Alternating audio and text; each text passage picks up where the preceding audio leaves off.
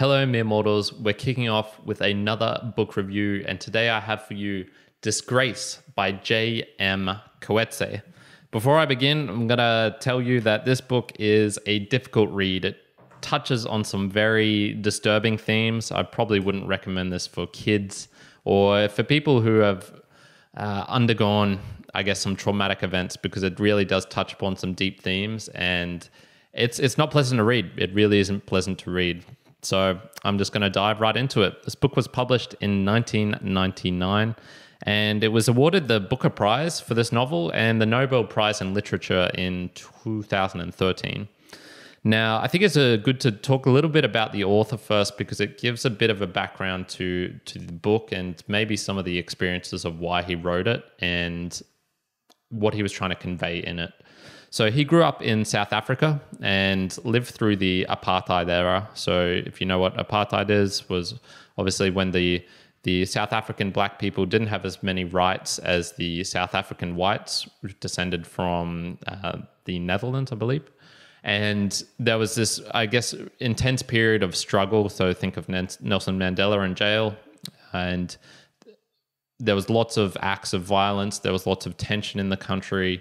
Lots of bad things, poverty, lots of bad things, all sort of accumulating into just this one era, which was, known as the apartheid era. Now, this book is told through the eyes of David Lurie as he experiences a disgrace and then inability to protect his own daughter, Lucy. So I'll go for a quick recount of the book. Basically, David Lurie is a professor in some sort of like obscure English language in a university, and he sleeps with one of his students, a young 20-year-old girl, something like that. He is then forced out of the university and goes to live with his daughter on her farm out in the outskirts of, I think it's outside of Johannesburg, something like that. And he lives with her, and I guess it's like a combination of his growing acceptance, needing to live with her, her independence from him, and her almost irrational view of wanting to stay out there and why she wants to stay out there, where they experience some very traumatic events. And I guess the book just follows his progression through this short period of, I'm guessing it's like a couple of months in his life, but touches upon some other older portions of his life. Now, the themes in the book, I'm just going to read through a couple here that were contained within. So sexual misconduct, sexual desire, growing old, impatience, race relations, creating art, rape, animal rights. It touches upon a lot of themes, even though it's a relatively short book. It only has about 220 pages.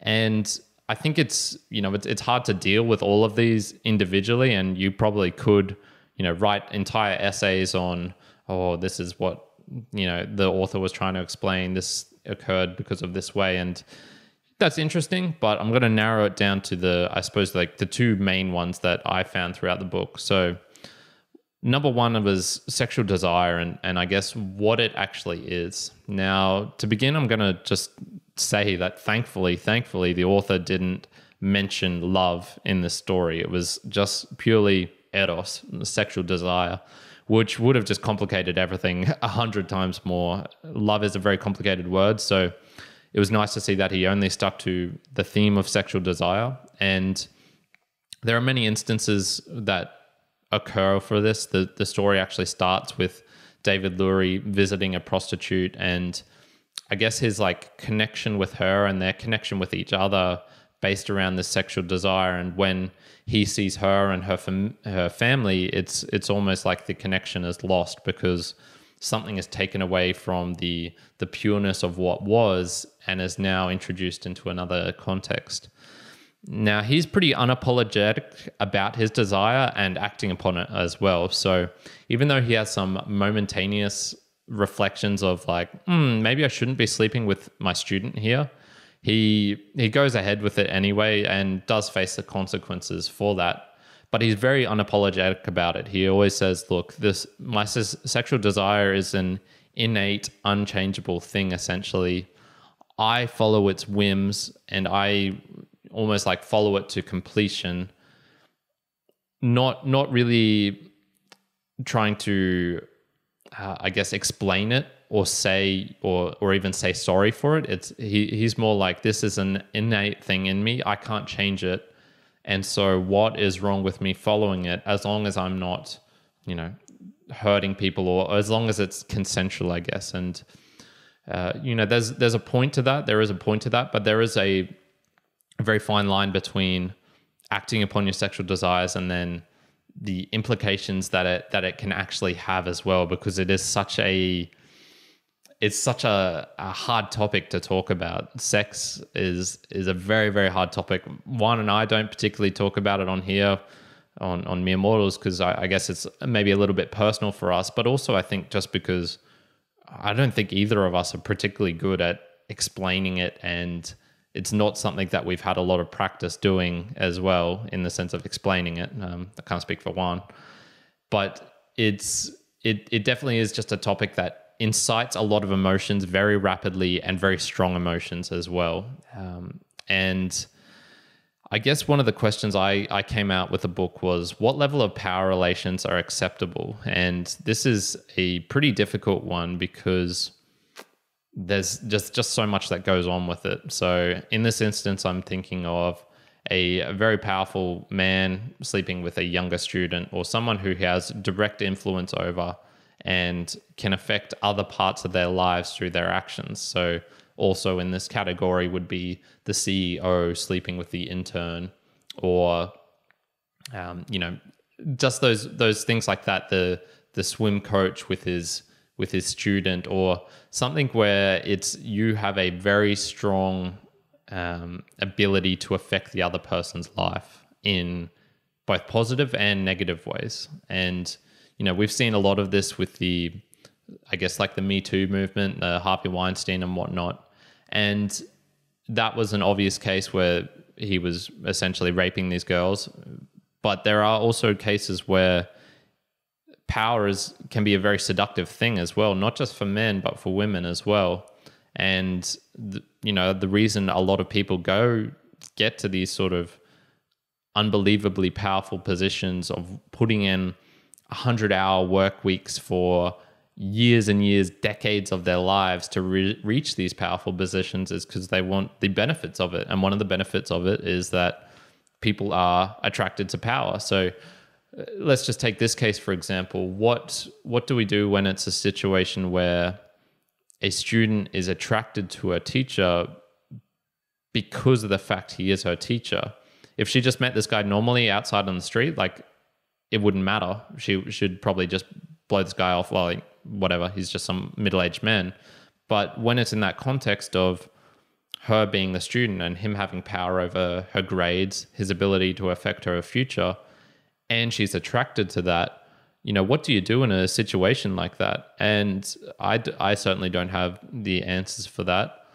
I think as a general principle, I would entirely stick away from that. And I've always recommended my friends, don't mix work and relationships, for example, because I just see that always ending negatively. I never see the real positive sides of that. And I guess when we're just talking about sexual desire here, that would probably be where I'd put my foot down and say, look, if it's just about sexual desire, then you shouldn't engage in these activities. If it's about love, which is a much more deeper, long-term connection sort of thing, that's maybe to the stage where I would say, okay, if you love this other person, then maybe it might be worth talking about, is it possible to have the CEO with his intern, they love each other, still working in the same company? I would probably say no, and that's where I would say, if you're really in love with each other, something's got to change. One of you has to leave your position. So when it comes to that mixing of sexual desire and power, I probably tend more to the side of saying it's not acceptable, just because that mixing up of such strong emotional acts, such as the act of sex, and something that might need to be more logical, reasoned, and thoughtful, such as giving person a certain grade or deciding who should advance next in the company or things like that, that's probably where you should separate those two. And, for me, I would say that that's probably the best course of action, but what do I know? The other theme that I really wanted to talk about was obviously Disgrace. The book is called Disgrace. I'm going to talk about Disgrace. So the loss of reputation, there's the definition, the loss of reputation or respect as a result of a dishonourable action. So that's what disgrace is defined as. Now, in the book, there's a big juxtaposition between accepting responsibility and not, with reference to disgrace, as well as something that's causal and something that's incidental. So I'll start with accepting responsibility and not. How is disgrace different if the person accepts it or not accepts it? We can see in the book where he doesn't accept essentially I think one of the things that David Lurie in the book gets well is it's fine to have your convictions and say, I'm not going to accept this. I believed it was right to sleep with that student. There was obviously negative outcomes from this because he did do some things that were bad, such as altering her grades, such as causing her to almost have like a loss of identity, of a loss of self, a judgment from her peers, from everyone who is in her social circle looking at her, and then they start to question like, oh, okay, she did this only because she wanted the good grades. She did this because she wanted the power. She didn't actually love this guy or actually feel sexual desire towards him. And it is difficult because while reading the book, the scene where he makes love to her definitely has a lot of ambiguity as to whether she consented to it or not. It's very difficult to tell whether she did or not. And so that sort of disgrace caused by something like that, where he didn't accept responsibility for it, and then a disgrace where you actually internally feel bad for it is something quite different. And I think when you don't accept responsibility for it, it's actually much, much easier to almost live with it in a way, obviously, because you don't feel all the bad things, but you still will get the negative outcomes for that. So he had to accept, okay, I have to leave the university because I'm essentially getting fired because I did have improper conduct with one of my students. So there's a big difference. I think it's almost like the internal acceptance of it, or the internal battles with your own emotions and what you're feeling, is easier if you're not accepting of it, but you also have to accept that if you don't accept it, there's still going to be consequences for your outcomes. And so he sort of accepted both. He accepted there would be these bad consequences. I'm going to have to leave my job. I'm going to have to go elsewhere. I'm not welcome in my community anymore because I'm not accepting of their judgment. And then there's maybe the other way around, where you can be accepting of the disgrace, but not accepting of the outcomes for it. So, he could have said, I did the wrong thing, I did the bad thing, and then the outcomes from it, he could say, no, I don't accept, like internally saying not accepting it. The difference there is obviously in the real world, things happen to you and you can't deny reality. If you get fired from your job, doesn't matter how much you don't accept it, it's still going to happen. So there's that one. Then there's also the causal and the incidental. So things, and this ties into it. So it's easier, I think, to accept things that actually, no, maybe it's not easier. So in the book, there's two incidents. One, which is causal. So the incident with the student, he caused it to happen. He was well aware of what was going on when it was happening, and he chose to it. And then the incidental, which was the scene of rape with his daughter, where basically him and his daughter are living in this farm in the outskirts, and three black men come along. Two black men and a sort of child come along, rape her, beat him up, lock him, set him on, like pour kerosene on him, set him on fire. And that was like incidental. Neither he nor his daughter caused that to happen. Yet the disgrace was very strong. The shame for them was very strong still, especially for the daughter. She very, very much struggled accepting what had happened and almost like moving on with her life. Whereas in the other one where he caused it, sleeping with a student, it was almost easier in a way, which is very strange because you'd think it would actually be the opposite. You'd think, okay, I caused this to happen, so it's going to be hard for me to accept that because it was like a different me doing that, and then there's the me now, which is suffering the consequences. Whereas something like rape, where it's, they didn't want it to happen, it just happened, it's very hard to accept it. And that's just a very strange thing of human psychology. I'd never really thought of that before. The other question that comes from this is, I guess, how do we recover nowadays with technology? Obviously, this stuff gets put up everywhere. It's very strongly on the internet. It sticks around forever. People will know. If they search your name up in Google, they will know. They will find it out. And it's very hard, and it sort of doesn't matter what level it is. It could be a very minor thing, or it could be a gigantic thing. You could have stolen $10 from work, or you could have embezzled 100 million from your company. Sort of both will get out there in a sense. And the recovery process is interesting. I'm not really sure exactly what it is, but I think it's something to do with time and attention. You just have to let time play its course. If you've done something disgraceful or shameful, it's almost like there's, maybe it's something we should set up as society, some limits. Okay, and we do that in a sense with regards to criminal activities, but disgrace is a bit different because it's not usually a criminal activity. It's something that's, just below that line of ethics and morality, where we've put a hard limit to it. You killed someone, you go to jail. But what if you watched someone get murdered and you didn't say it to anyone? That could be a law. I'm not actually sure. But what do you do then? And then people find out, like, oh, you saw this girl getting murdered and you didn't tell the police. That's a very good cause for question of why you did that. And maybe you should get shamed for that. Maybe, do you not feel emotions that all the rest of us feel? What is that like? So it's a tough one. And I'm not sure how you recover nowadays. I think it's something to do with time and attention, and getting off of social media probably is probably one of the best ways.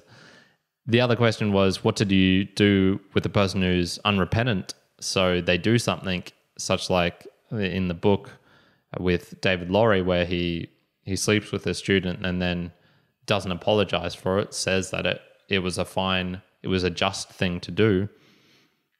What do you do with people like that?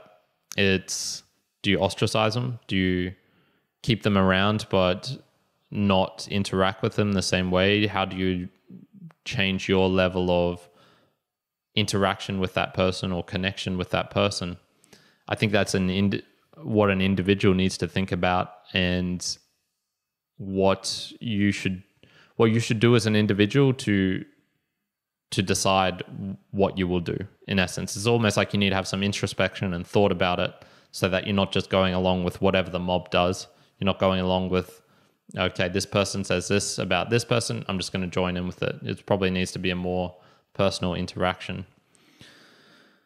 So this is a difficult book. It was a difficult book to read, to talk about as well. I definitely am struggling a little bit with this, but those were the two main themes that I got out for it, and now some of my observations. So great writing, I believe, makes you instantly empathize with the main character and their point of view. I didn't particularly like David Laurie, and if I take a step back and look at him, I say, man, this guy's a pretty big piece of shit. I don't think I like his style of communicating with others, how he views others, the way he views the world, I believe is pretty negative, and it's just someone who I think if I met in person, I'd go, no, I don't like you. But I think great writing can make you empathize with the person and put yourself in their shoes. And this is what this book does. You see through the eyes of David Laurie, and you see, okay, I could sort of see how maybe I could get in that situation. I can sort of see why I would do those things. And yeah, just kudos to the author, J.M. Coetzee, for being able to do that. The tragedy of being a parent and seeing your child slip away from you as well is another theme in the book, which I found intriguing, that balance between when you're a parent of holding the child super close and loving them with all you have, that unconditional love, but also being able to let them go and not holding on too tight so that they are free to form their own opinions of the world and be their own person. That must be very, very difficult. I can't believe that most of humanity is able to do this and that we haven't, all killed ourselves yet by absolutely messing this up. So, it's just an interesting thought of, I guess, what's the correct level, and there probably is no correct level. It depends on the individual, depends on the amount of their characteristics, your own characteristics, but it's certainly a interesting topic to go down. And then the last one, my last observation was, bad things can and do happen, and I think that's a necessary reminder. I've been in Australia for the past year and a bit since traveling, almost getting to 2 years now. And Australia is a wonderful place. The very, very bad things happen very rarely. And I did see bad things happen while overseas, and I saw the levels of poverty that can occur in the world. And, this is a bit of a different case because this book talks about, a rape, a sexual assault and things like that, which are very extreme examples. And I think it's just necessary to remind myself, like, that can happen anywhere. That could happen to me, could happen to my family, could happen to my loved ones.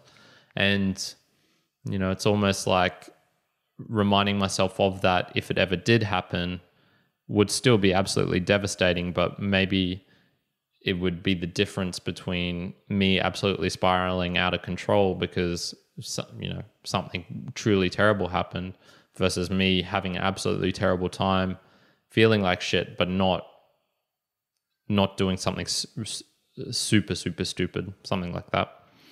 So in summary, it's a quick read that is very, very uncomfortable in many parts, such as you'll hear about old men having sex, you'll see a very graphic rape scene, and I didn't even talk about the euthanizing of the dogs and the sort of animal rights part of it, which was also very, very hard to read, not something I particularly enjoyed reading. So, but it was a useful book and it was a well-written book, which I do appreciate. So overall, J.M. Coetzee's Disgrace, I'm giving a 6.5 out of 10. What's something pragmatic I'm going to take from the book? Well, it reminded me of, one scene in particular reminded me of The Gift of Fear by Gavin de Becker, which talks about fear and how you use that, and when it is useful to recognize that your fear is actually telling you something. It's almost like an instinct, an emotion that is very, very useful if you use it in the right way. And there was a scene in the book just in particular where it reminded me of another scene from Gavin de Becker's book, which was essentially a woman got into a lift with a woman was going down from her work to the basement floor, so a couple of floors. In the lift was a black man, and she was initially hesitant, fearful, skeptical, but decided to consciously override those innate feelings, those instincts, and get into the lift with a man because she didn't want to appear racist. Unfortunately for her, I believe that ended up in a sexual assault where she did get raped. And there was a very similar thing in the book here where these three black men come up to the property where David and his daughter Lucy are, and they have dogs with them outside of the cage, like Dobermans or very, guard dogs, attack dogs. And she intentionally puts them in the cage to sort of project that she is in control of the situation and that she's not fearful. unfortunately, this is a very bad idea because that's when the rape actually happens afterwards. So I think it's important there are certain situations where you need to run the risk of appearing in a bad light, appearing that you're racist, that you're sexist, that you're homophobic, that you're whatever, because your safety is at concern.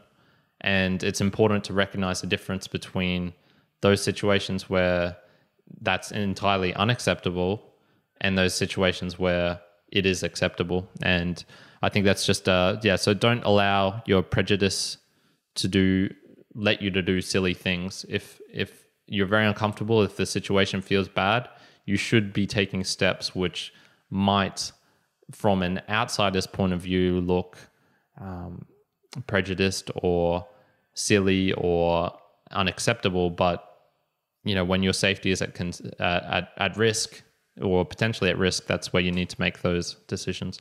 So that's it for today. I hope you enjoyed.